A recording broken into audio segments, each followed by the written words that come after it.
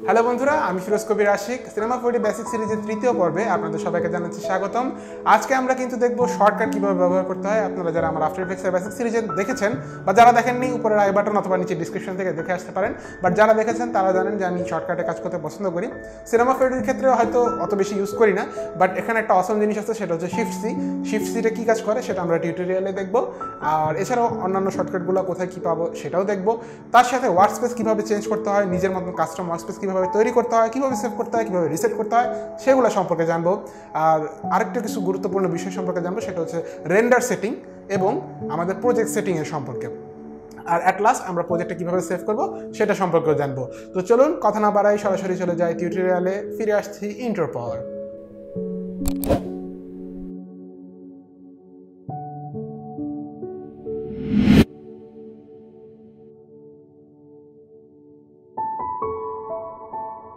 তো অ্যাডোবির অন্যান্য সফটওয়্যারগুলোর মতন ম্যাক্সনের সিনেমা 4Dর ক্ষেত্রেও অনেক শর্টকাট আছে। যে কোনো ফাংশনের আমরা যদি এখানে ক্লিক করি, মনে করেন ফাইলের ক্ষেত্রে আমরা যে কোনো নতুন অপশন আমি ক্লিক করতে চাই, তার পাশে কিন্তু আমি শর্টকাটগুলো দেখতে পারি। সো কেউ যদি শর্টকাটে কাজ করতে চান তাহলে শর্টকাটগুলো এখান থেকে মনে রাখতে পারেন। এছাড়াও আরেকটা অপশন আছে সিনেমা 4Dর, এটা একটা জোস একটা অপশন, সেটা হচ্ছে shift+c, যেটা আমি ইন্ট্রোর আগেও বলতেছিলাম। shift+c যদি আমি যে কোনো জায়গায় চাপি, অর্থাৎ কার্সর আমার যেখানেই থাকুক, আমি shift+c চাপলে এরকম একটা সার্চ অপশন আসবে। এখানে সার্চ করে কিন্তু আমি সিনেমা 4Dর পৃথিবীতে, অর্থাৎ সিনেমা 4Dর পৃথিবীতে যত রকমের টুলস আছে যে কোনো কিছুকে আমি অ্যাক্সেস করতে পারি। যেমন একটু আগে আমরা গত পর্বে আমরা একটা কিউব বানাইছিলাম। আমরা যদি এখানে কিউব লিখি, কারণ আমার মন চাচ্ছে না, আমি অনেক লেজি, আমার মন চাচ্ছে না আমি উপর থেকে কিউব ক্লিক করে আনবো, আমি এখান থেকে সার্চ দিয়ে কিউব ক্লিক করতে পারি। দেখেন ডাবল ক্লিক করতে হবে, ডাবল ক্লিক করলে আমার এটা অ্যাক্সেসটা হয়ে গেল। আর ইভেন আমি যদি আবার shift+c চাপি, এখান থেকে চাইলে আমি কিউবের যেই আইকনটা আছে, অর্থাৎ যে টুলস দিয়ে আমি কিউব ক্রিয়েট করলাম, ওইটাকে চাইলে কিন্তু আমি ড্র্যাগ অ্যান্ড ড্রপ করে আমার প্যানেলের অন্য জায়গাও রাখতে পারি। সো এখানে আমাদের চলে আসে ওয়ার্কস্পেস মডিফিকেশন। আমরা আফটার এফেক্টসের ক্ষেত্রে দেখছিলাম যে আমরা আমাদের মতন ওয়ার্কস্পেসটাকে কাস্টমাইজ করে নিতে পারি, আমাদের ইন্টারফেসটাকে আমাদের মতন সাজায় নিতে পারি। তো ম্যাক্সিমাম সিনেমা 4Dর ক্ষেত্রেও একই রকম কাজ করা যায়। আমি এটা কেটে দিচ্ছি বা স্কেপ দিলেও এটা চলে যায়। ওকে, এখন এটা কিভাবে করে, মনে করেন আমি এখানে যে দুইটা আমার আছে, মানে আরেকটা প্যানেল আছে এবং প্যানেলের মধ্যে দুটো গ্রুপ আছে, এই দুটো গ্রুপকে আমি একই প্যানেলের সাথে অ্যাটাচ করে দিতে যাচ্ছি। সেক্ষেত্রে আমার কি করতে হবে, যেটা অ্যাক্টিভ আছে সেটাকে আমি ফার্স্টে নিব। এই যে চিরুনির মতন ডট ডট যেই ইয়াগুলো আছে, এগুলোকে ক্লিক করে আমি ওই চিরুনির মতন ডট ডট ওখানে ছেড়ে দিব, তাহলে আমার এটা ওখানে চলে গেল। দেন আমার যে লেয়ার প্যানেল আছে, এটাকেও আমি চাইলে, এখানে আরেকটা কথা বলে রাখি, অনেকে লেয়ার প্যানেল বললে বলবে যে ভাই এত ইম্পর্টেন্ট জিনিস মিস করে গেল। আসলে সিনেমা 4Dর ক্ষেত্রে লেয়ার প্যানেল অত বেশি ইম্পর্টেন্ট না, অর্গানাইজিং কাজ করার জন্য কেউ ইউজ করে, but I don't use this, তো আমি এটা অ্যাভয়েড করে গেলাম এর জন্য। এখন দেখেন এখানে অনেক আবার সাদা সাদা আইকন আসতেছে, আমি যে কোনোখানে গিয়ে যদি ছেড়ে দেই সেটা ওখানে স্ন্যাপ করবে। আমি এক্ষেত্রে ওইটার সাথেই স্ন্যাপ করতে চাচ্ছি, একই জায়গায় আমার 5টা সাবগ্রুপ চলে আসলো। আমি অ্যানিমেশনের টাইমলাইনটাকে একটু নিচে নামাই দিচ্ছি।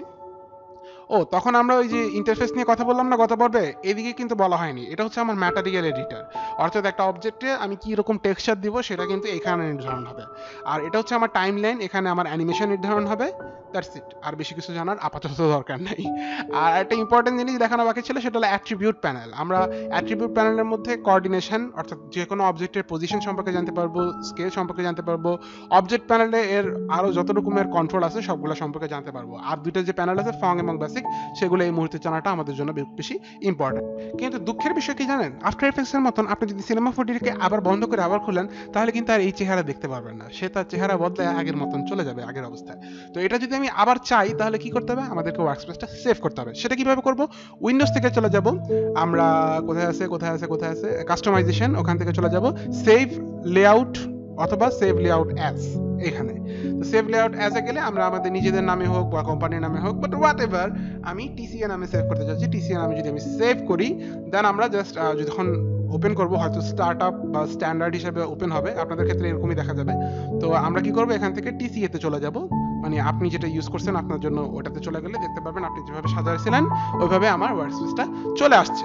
যাই হোক, আমরা যদিও স্ট্যান্ডার্ডে চলে যাবো এবং স্ট্যান্ডার্ডে আমাদের টিউটোরিয়ালগুলো কন্টিনিউ করবো, কারণ বেশিরভাগ মানুষের ক্ষেত্রে স্ট্যান্ডার্ডই থাকবে। ওকে, তো এইবার আরো দুইটা ইম্পর্টেন্ট কিছু জিনিস টপিক নিয়ে আলোচনা করতে হবে। ফার্স্ট অফ অল হচ্ছে আমাদের প্রজেক্ট সেটিং। তো কারো প্রজেক্ট যদি খুব বড় হয়, বিশেষ করে এক্সটেরিয়র ডিজাইনের ক্ষেত্রে অনেক বড় প্রজেক্ট হতে পারে, অর্থাৎ আয়তনে যদি খুব বড় হয়, সেক্ষেত্রে অনেক সময় দেখবেন যে একটা লিমিটের পরে আমার অবজেক্টগুলো কেটে যাচ্ছে। সরি একটা লিমিটের পরে আপনি দেখতে পাবেন অবজেক্টগুলো কেটে যেতে পারে। তো সেই ক্ষেত্রে কি করবেন, আপনারা প্রজেক্ট সেটিং এ চলে আসবেন। এটা শর্টকাট হচ্ছে কন্ট্রোল ডি। আমি যদি বাইরে ক্লিক করি অথবা কিউবে ক্লিক করি আমার অ্যাট্রিবিউট প্যানেল চলে আসবে। আবার প্রজেক্ট সেটিং এ যাওয়ার জন্য আমি কন্ট্রোল ডি দিব। কন্ট্রোল ডি দেওয়ার পরে এখানে দেখেন এই বিভিন্ন রকমের স্কেল আছে, এফপিএস এর ব্যাপার স্যাপার আছে, এগুলো আপনারা দেখতে পারেন। কিন্তু ওই যে বললাম কেটে যাওয়ার ব্যাপারটা, ওইটা সাধারণত ঘটে এই জায়গার জন্য। এটা যদি মিডিয়াম, টাইনি, স্মল এগুলো থাকে সেক্ষেত্রে আপনার অনেক বড় প্রজেক্ট কেটে যেতে পারে। তখন আপনি এখানে লার্জ, হিউজ এগুলো দিয়ে ট্রাই করে দেখতে পারেন। দেন আরেকটা বিষয় আমাদের জানা দরকার, সেটা হচ্ছে ডাইনামিক্সে। যখন আমরা ডাইনামিক্সের কাজ করবো, ডাইনামিক্স কি জানি সেটা আমরা আপাতত না জানলেও চলবে, আমাদের একটা ডেডিকেটেড পর্ব আছে ডাইনামিক্স শেখার জন্য। আপাতত যতটুকু জানতে হবে যে ডাইনামিক্স যদি আমরা অ্যাকুরেট রেজাল্ট না পাই, সেক্ষেত্রে আমাদের এই ডাইনামিক্স এসে, এক্সপার্টে এসে এই সেটিংগুলো যদি আমরা একটু বাড়ায় দিই, সেক্ষেত্রে আমরা আর একটু বেটার রেজাল্ট এক্সপেক্ট করতে পারি, যদি এটা আমাদের প্রসেসিং পাওয়ার একটু বাড়ায় নেবে। ওকে, এবার আসি একটু রেন্ডার সেটিং এর কথা। রেন্ডার সেটিং এর ব্যাপারেও খুব ডিটেলস এখন যাব না, আমরা সামনে আগাইলে আস্তে আস্তে আরো ডিটেলসে জানতে পারবো। এখানে দেখতে পাচ্ছেন অনেকগুলো অপশন আছে। ফার্স্ট অফ অল আমরা আউটপুটে চলে যাব। ওখানে আমাদের রেজুলেশনটা ফিক্স করে দেবো 1280 বা 720 অথবা 1920 বা 1080। এখান থেকে আমরা যেতে পারি, এখানে অনেক রকমের প্রিসেট দেওয়া আছে, আমরা দেখতে পাচ্ছি screen wise, web wise, film, video wise, অনেক ধরনের প্রিসেট দেওয়া আছে, আপনারা কাস্টমলিও বসাতে পারেন। দেন এখানে আরেকটা জিনিস জানা দরকার, সেটা হচ্ছে আমাদের রেজুলেশন। আমরা যেহেতু স্ক্রিনের জন্য কাজ করবো সেহেতু আমরা 720 দিব, বাট এখান থেকে সিঙ্গেল ফ্রেমও রেন্ডার করা যায়। যদি আমরা কেউ প্রিন্টিং এ ইউজ করার জন্য কোনো 3D গ্রাফিক্স ইউজ করি, সেক্ষেত্রে এটা আমরা কত দিব বলেন তো? Exactly 300 DPI. ওকে, যাই হোক, আমরা এর নিচে আসি। এখানে আছে ফ্রেম রেঞ্জ। আমরা যদি যতগুলো ফ্রেম নিয়ে কাজ করতেছি সবগুলো ফ্রেমকে রেন্ডার করতে চাই, সেক্ষেত্রে আমরা এখানে কারেন্ট ফ্রেম থেকে দিব অল ফ্রেম। বাট ম্যাক্সিমাম ক্ষেত্রে আমি আগে বলছি যে ম্যাক্সিমাম ক্ষেত্রে আপনার হয়তো সিঙ্গেল ফ্রেম রেন্ডার করা লাগবে, সেক্ষেত্রে আপনারা শুধু কারেন্ট ফ্রেম দিবেন। এছাড়াও ম্যানুয়াল রাখতে পারেন, ম্যানুয়াল রেখে আপনারা ফ্রম টু ইচ্ছা মতন সিলেক্ট করে দিতে পারেন। যেমন আমার ক্ষেত্রে মনে করেন আমি শুধু 90 নিয়ে কাজ করছি, বাট শুধু 50টা ফ্রেম আমি রেন্ডার করতে চাই, তাহলে 0 টু আমি এখানে 50 দিয়ে দিব। এবং ফ্রেম স্টেপ সবসময় একই থাকবে, যেহেতু আমরা প্রত্যেকটা মানে 0 থেকে 50-এর মধ্যে সবগুলো ফ্রেমই আমরা রেন্ডার করবো, সেজন্য ফ্রেম স্টেপ 1 থাকবে। দেন ফিল্ডের দরকার নেই, ব্যাস আমার হয়ে গেল। এখানে আউটপুটের সেটিং আর দরকার নেই। আর এরপর আমরা সেভ অপশনে যাব। সেভ অপশনটা আমাদের জানা দরকার খুব, এটাতে টিক দেওয়া লাগবে, না হলে ফাইল সেভ হবে না। আই মিন রেন্ডার্ড ফাইলগুলো সেভ হবে না। প্রজেক্ট ফাইল সেভ করার অপশন আলাদা, এটা আমরা একটু পরে দেখতেছি। এখন রেন্ডার ফাইলগুলো প্রথমত আমাদের এখানে টিক দেওয়ার পরে সবার আগে দেখে নিতে হবে যে ফাইলটা আমাদেরকে দেখা দিতে হবে যে কোথায় সেভ হবে। তো আমরা রাইট ক্লিক করে যেখানে সেভ করতে চাই ওখানে, বা যে কোনো ফোল্ডারের ভিতরে ক্রিয়েট করতে চাইলে ফোল্ডার ক্রিয়েট করে, নতুন ফোল্ডার ক্রিয়েট করে সেটার মধ্যে আমরা ঢুকাই দিব। দেন ফাইলের একটা নেম দিব, তারপর সেভ দিব। এখন সেভ হচ্ছে না কারণ আমি নতুন নাম দিইনি, so let us give an example name ASD। আমরা সেভ দিলাম। দেন হচ্ছে আমাদের এখানে ফরম্যাট, আপনি কি ফরম্যাটে আপনার আউটপুটটা চাচ্ছেন। নরমালি আমি সাজেস্ট করবো আপনাদেরকে জেপিজি অথবা পিএনজিতে দিতে।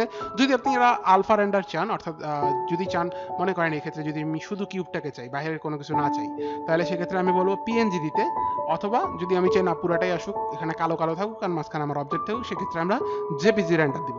এখন কথা হচ্ছে ভাই তাহলে আমরা অ্যানিমেশন কিভাবে রেন্ডার দিব? অ্যানিমেশন যদি মুভি আকারে রেন্ডার দিতে চান, সেক্ষেত্রে আপনারা MP4 এর অপশন এখানে থেকে পেয়ে যাবেন, চাইলে MP4 ডাইরেক্ট রেন্ডার দিতে পারেন।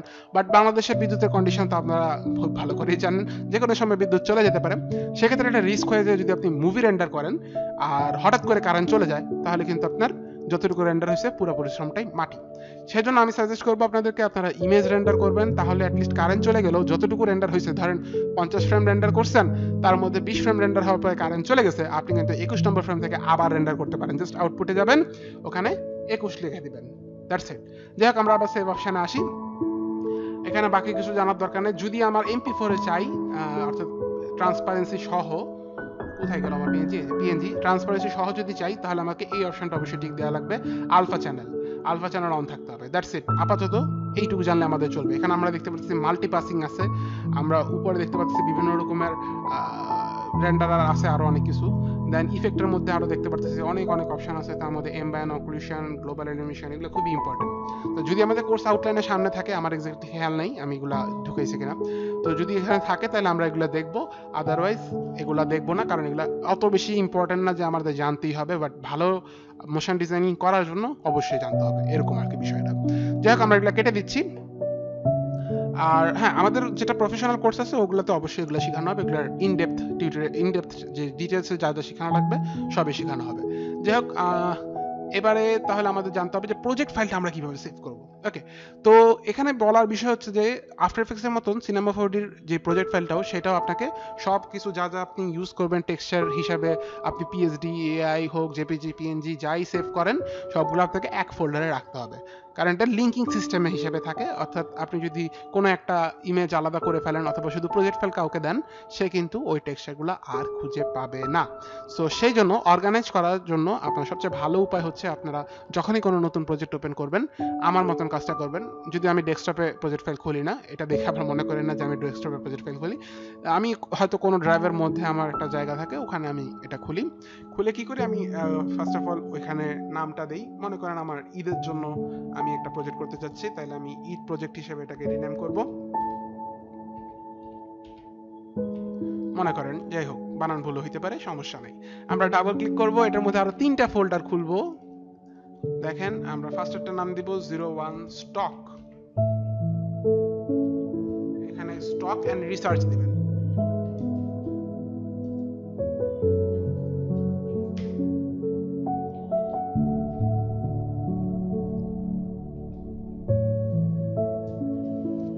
দেন এটাকে আমি কপি করতেছি, দেন এটাকে আবার রিনেম করব, সরি এটাকে রিনেম করে আমি দিচ্ছি 02 ডেভেলপ এন্ড প্রজেক্ট ফাইল।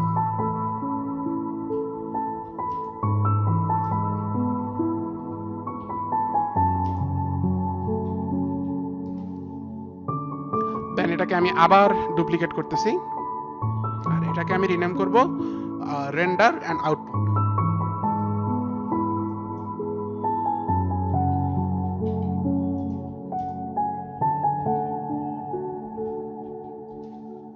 তো এই কোন ফোল্ডারে আমি কি রাখবো, স্টক এন্ড রিসার্চে রাখবো। আমাকে ক্লায়েন্ট যত রেফারেন্স দিবে, আমি যত প্রজেক্ট আপনার টেক্সচার ইউজ করব, যত কিছু আমি ডাউনলোড করব, সবকিছু আমার থাকবে স্টক এন্ড রিসার্চে। এবং যখন আমার ক্রিয়েটিভ কাজ করতে হবে তখন আমি রিসার্চ করব অবশ্যই জিনিসগুলো নিয়ে, আমি কিরকম করতে চাচ্ছি, আমার মুড বোর্ড তৈরি করতে হবে, তখন আমার রিসার্চে আমার সবগুলো ফাইল আমার সেভ রাখবো। দেন ডেভেলপ অ্যান্ড প্রজেক্ট ফাইলের মধ্যে আমি কি রাখবো, অবশ্যই আমাদের যে প্রজেক্ট ফাইলগুলো থাকবে সিনেমা 4ডির সেগুলো রাখবো। দেন আফটার এফেক্টসের প্রজেক্ট ফাইল থাকতে পারে, পিএইচডি থাকতে পারে, এআই থাকতে পারে, সে এভরিথিং আমরা ডেভেলপ অ্যান্ড প্রজেক্ট ফাইলসের মধ্যে রাখবো। দেন রেন্ডার অ্যান্ড আউটপুটসের মধ্যে আমরা কি রাখবো, এখানে সবকিছু রেন্ডার করা অবস্থায় থাকবে। এখন কথা হইতে পারে যে ভাই রেন্ডার তো হবে খালি একটাই, এটার জন্য আলাদা ফোল্ডার কি দরকার? বাট আপনি যখন প্রফেশনাল কাজ করতে যাবেন আপনাকে অনেক ভার্সন রেন্ডার করা লাগবে, ট্রাস্ট মি ভাই, আপনার এটার জন্য আলাদা ফোল্ডার দরকার হবে, আদারওয়াইজ আপনি লাস্টে গিয়ে ফাইনাল আউটপুটই খুঁজে পাবেন না। তো ক্লিন অ্যান্ড ক্লিয়ার থাকার জন্য আমরা রেন্ডার অ্যান্ড আউটপুটস আলাদা রাখবো। ইভেন শুধু তাই না, আপনাকে সুপার প্রফেশনাল যখন মোশন ডিজাইন করবেন সিনেমা 4ডিতে কিন্তু আপনি ফাইনাল আউটপুট দিবেন না, আপনি এখান থেকে রেন্ডার করে আলফা রেন্ডার করে নিয়ে যাবেন আফটার এফেক্টসে, যেটা আমরা এখানে দেখাবো না, অর্থাৎ আমাদের ইউটিউব কোর্সে এটা থাকতেছে না, এটা আমাদের প্রফেশনাল কোর্সে থাকবে, যে কিভাবে দুইটা পাওয়ারকে আমরা একসাথে কম্পোজিট করে দুইটার পাওয়ার আমরা একসাথে ইউজ করতে পারবো। যাই হোক, এখন আমরা যাই সিনেমা 4ডিতে। মনে করেন আমরা যে কিউবটা বানাইলাম এই প্রজেক্টে, এটা আমরা সেভ করতে চাচ্ছি প্রজেক্ট ফাইল হিসেবে, যেটা আমরা পরে আবার এডিট করতে পারি। কি করব, ফাইল, এখান থেকে সেভ, এখান থেকে আমরা দেখায় দিব কোথায়, ডেস্কটপে, যেটা আমরা একটু আগে খুললাম, ঈদ প্রজেক্ট ডেভেলপমেন্ট প্রজেক্ট, এটার মধ্যে আমরা V1 নামে অর্থাৎ ভার্সন 1 নামে সেভ করে নিতে পারি। সেভ অ্যান্ড দেন আমি আরেকটা কাজ করি, সেটা হচ্ছে আমার যে ফাইলটা খুললাম এই যে ঈদ প্রজেক্ট, এটাকে আমি রাইট ক্লিক করে পিন টু কুইক অ্যাক্সেস দিই।